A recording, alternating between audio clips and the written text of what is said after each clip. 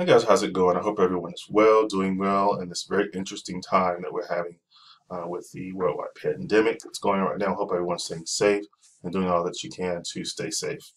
So we're in chapter 7. We're going to continue with it. We didn't get to finish it before spring break, and so we're going to make sure we finish it now. It's going to be a pretty short video for what we would have done in class on campus, but I want to get through it pretty quickly because we need to catch up. So chapter 7, we've already done a lot of it, but this is basically a rundown of what you're going to see in the chapter, and I encourage you to go through it at a slower pace at a later time by looking at the slideshow that I posted in Canvas. So there are simple rules of engagement when you are listening in class, listening and taking notes. So basically you want to do those things that people said do all the time, or maybe you heard them as a child. Sit up, look ahead, let's get to sit close to the front or at a good spot in the room where you know you can listen well. So you want to listen with focus. If you can do your best to be calm, it's not great to get to a place. We can talk about being timely forever. It's something that maybe all of us struggle with. If you don't, great. Share your tips and share your secrets. But when you get there late, then you're flustered. And have you ever gotten to a class and you're just breathing really hard, and maybe you begin to sweat? I sweat a lot, so maybe you begin to just like you're sitting there, and all of a sudden you begin to sweat and your clothes start sticking to you. We can go on and talk about that, but that's really embarrassing and you are not focused. And so there are certain things you can do to be able to listen with focus in class. So you do want to uh, appreciate your instructor's prep time, meaning you want to show up on time for him or her the best that you can. So that is always appreciated by professors. So there are soft listening skills and there are hard listening skills. Soft listening skills are basically uh, simply being emotionally engaged. Uh, the way you actually appear in class, it helps the speaker. If they're a really good speaker, it won't hurt the speaker, but if they're a novice, it will, or if they're introverted, it will actually bother the speaker. But what speakers will do is they will look for that person who is engaged and they will draw off that energy. I've done that as a speaker, and I know that people do that. So I actually, even if I'm not feeling well, I try to put myself in their shoes and pretend to be engaged. I've sat in lectures and I've been part of classes where I had no idea what the person was saying, but I wanted to at least help him or her uh, to feel at least uh, respected. And so I would nod my head and I would do that. Some of you have done that too. I've seen you. And so I appreciate it. It does help the speaker. Hard listening skills, usually those are for classes that are more discussion driven. Our class is kind of semi-discussion driven. And so these hard listening skills where we can use critical thinking, analysis, evaluation, leave that for the Q&A section. If a speech is going on, a lot of times there will be a Q&A section at the end. If not, then hopefully you took notes, so you can evaluate and analyze later. Oftentimes in a paper, that is usually what's coming in a college course. So you do want to try to capture the main ideas. So just like me on this video, if you're trying to get all the words that I'm saying, even though I feel like I'm talking really fast, but on the grand scale, I'm probably not the fastest talker, but it would be hard anyway just to get all the words that I'm saying. So you want to get the main idea. Of course, it helps to have the PowerPoint there, but you do want to use shorthand. Use a system that works for you, and we can talk about some systems right now. So there's outlining, which is basically using the basic skeleton, writing on the basic skeleton of what you need to know, what you've heard, and what you want to write. Now, how do you know what is the basic skeleton? How do you know what are the nuts and bolts of what needs to be written down? Well, you really don't until maybe a few classes in, unless you've done a ton of college courses. You kind of have to feel the professor out, kind of have to get used to his or her style. Oftentimes, I would learn what is needed and what is not after the first evaluation, after the first quiz, after the first test, after the first assignment. I would say, oh, okay, I included a lot more than maybe this professor was looking for, or I should have included a little bit more. I gotta take notes. Maybe I should record class. The Cornell system is an interesting system. It's more of a visually oriented system. So I know a lot of students who have used this and they've had success with that. Another visually oriented system is the mind map system. You can find these on page 185 and 186 in your textbook. And so those can be really helpful, even if you're not visually oriented, not a visual learner like myself. I'm an all learner, but these two systems can be very helpful.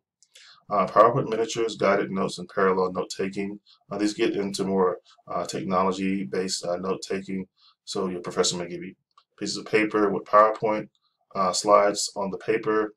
If you write small, this is great for you. Guided notes, it really helps you to engage and listen to every single word. So if your professor gives you one of these, it's an advantage because they are pushing you to listen to every single word, even if you're tired and not really focused. It'll help you focus that much more. Parallel note taking, you can use what you've recorded to supplement with note taking outside of class. Use what has been recorded. Maybe you recorded it, maybe the professor posted it as a podcast. But take notes from that also. You don't want to just listen to it. You want to actively listen to it. Timeline notes, great for history students. If you're taking math notes, you want to go step by step, step 1, step 2, step 3, maybe bullet points, maybe a number system, of course. How about that for math? So whatever you've been doing for math, if it's worked in the past, great. If not, maybe one of these other systems can be helpful as well.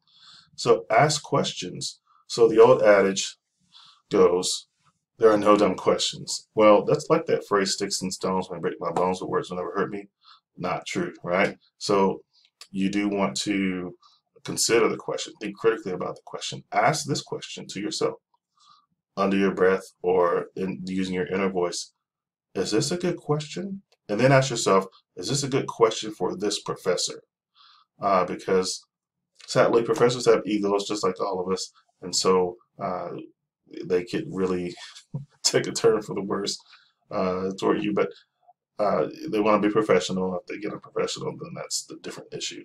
But if you feel intimidated by the professor, a lot of times that's not the professor's fault, but it may be the professor's fault. Either way, you want to ask the professor outside of class. And what you'll find a lot of times is the professor will appreciate the question. And you'll be encouraged to ask more questions in class. If you are met with unfair criticism, ridicule by asking that question, then that might be something you can take to a higher authority like a dean. So most people in academia are willing to help, I believe. You have those who maybe should have retired a while ago, or maybe are just in the wrong profession, but I think the vast majority are there to help. They've actually been through the process. They actually enjoy communicating with people. Some professors are introverts, like myself, but we still enjoy the communication with people. So we're not hermits, but we just enjoy communication on a low level, not with thousands of people. But we're here to help you. We've been through the process. Go ahead and ask us, and we'd be glad to help. So use your lecture notes. The faster you use your lecture notes, the better that you will be able to remember, put the notes in your long-term memory, and reuse that for the test. So if you want to know more about note-taking and listening in class, these are great resources. These are great videos, and I mean, they're not, roller coaster rides, but they're interesting, and I think they're very helpful. So remember, you do have individual student conferences coming up, and so if I haven't contacted you yet to reschedule, if we've missed one, then I will be rescheduling. Thanks so much for your patience as we transition. So what's coming up? Notice there's nothing for March 29th. Woohoo! So there's nothing for that date. There are things for April 5th. There are 3 things. So you have your quiz, MindTap packet over the last couple of chapters, and your online engagement discussion. We'll talk about what that is in just a moment. So let's look at the syllabus. Okay, so there's some things that I changed in the syllabus. I just had to change them. We couldn't go on the way we were because the format of this class is geared for an on-campus class. But I had to change some things. For example, in-class participation and attendance. not a thing anymore. It's online presence and participation. I'm going to change this word to engagement. Of course, you have individual student conferences, which is something we would have done on campus anyway. Journals, you've done 3. They were worth 18 points, but now they're worth 30. And so getting rid of that. Your Myers-Briggs assessment, I had to add 40 points to that to even out at 1,000 points. So online engagement discussions, those are basically just your discussions. They were originally called discussion posts and responses. But now there are 6 original posts and responses that you should do. And so there are 10 points apiece, so that brings it up to 60 points. And so 1,000 points total for the class. So if we go down here to look at what is actually due and when it's due, I took the color scheme away, at least on this video. There'll be color scheme if you are visually oriented, and if that helps. If it doesn't, let me know, because I really don't know what I'm doing with colors, because I don't like the colors, but people say they're helpful. So we had the interesting spring break, and so here we are trying to continue online. Nothing due on the 29th, but we have a lot of things due on the 5th, so take advantage of this time. I do want to talk about your OEDs, or the online engagement discussions. And so notice there's one for each chapter. There's one for chapter 8, or one for chapter 9, which will include some stuff from chapter 7. I don't want us to miss that. There's one for chapter 9 here, OED 3, OED 4, and so forth. So let's look at that. If we can look in Canvas, this is your student view. You can actually see this now if you've seen this on the 26th or later, before it's due. So what are you asked to do? Please answer the following questions in place sentences. Please limit your responses to approximately 50 to 75 words. I'm actually going to change this to 25 to 50 words per question. I may even keep it at 25. I'm relatively new at doing online discussions, and so I'm trying to feel out exactly what works. But just as you don't have time to write 15 long papers in one day, I don't have time to read all of them in one day. So I want to get your feedback faster than I have been doing. So I may just take this down to about 25. And in about 25 words or maybe less, you want to respond to a post. You can use more, of course, but I don't want you to feel like you need to write an entire paper.